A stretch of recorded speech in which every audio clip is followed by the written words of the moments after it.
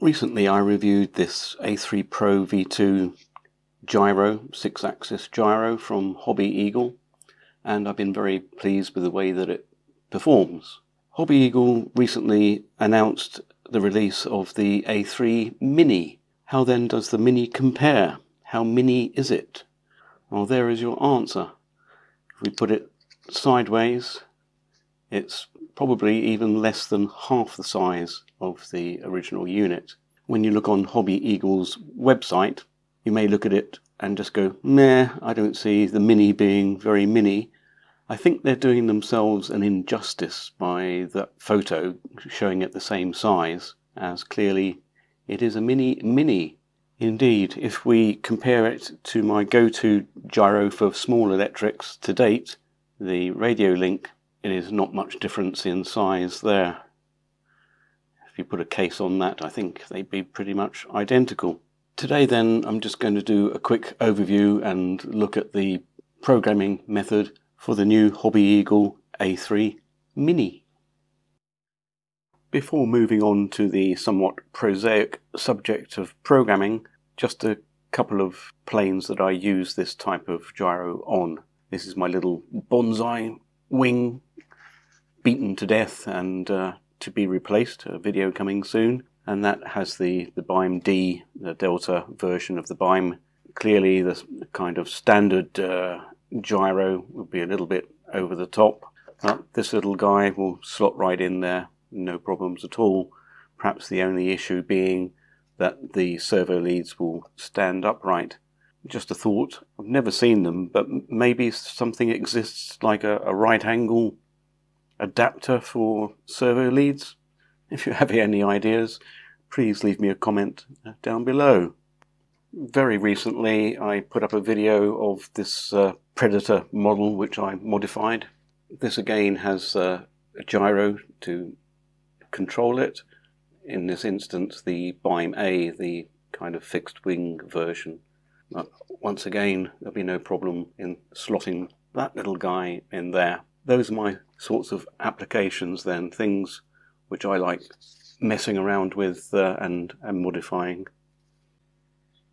Programming the A3 Pro is the old-fashioned button pushing method, which, whilst it works well, getting slightly long in the tooth myself now, waiting for the endless flashing and trying to press at the right moment, and then if it goes into a sub-menu, getting completely lost.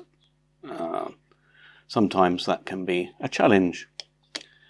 The Mini adopts the modern approach with a USB adapter which you need to buy.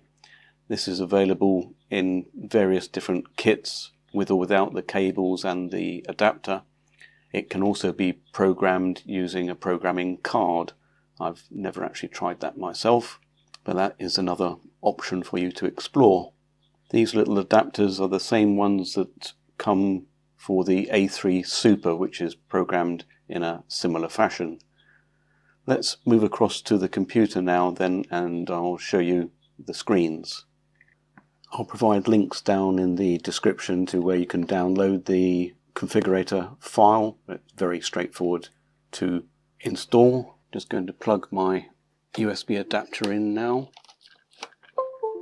We get a sequence of lights on the A3 Mini and then it goes into a flashing red LED. Nothing really else to worry about at this point. In the configurator then, down at the bottom of the screen, we can see the COM port which is assigned to the USB device, and there's a pull down there if you have multiple devices. We'll connect back to our COM5.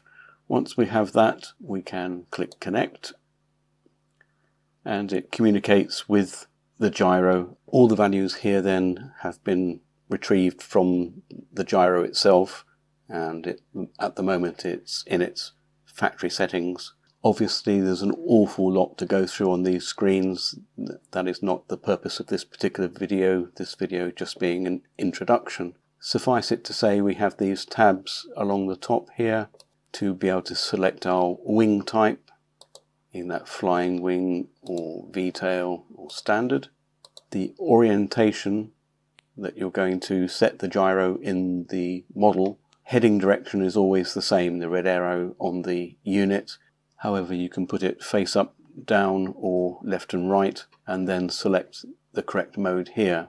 Receiver type is selected here. One of the advantages of the A3 Mini is the multiplicity of protocols that it supports for its receivers. You could also connect it via PPM should you wish. Not being a Spectrum guy, I have no idea what the DSM binding's about, but in here we can see our channel mappings, and if we had a receiver connected and the transmitter, we could wiggle our sticks and see these various values move. You can change the channel assignments should you need to. Servo again, you can change the endpoints and provide sub-trims and things in there. Importantly, the sensor. In this window we have a real-time view of both the gyroscope and the accelerometer outputs.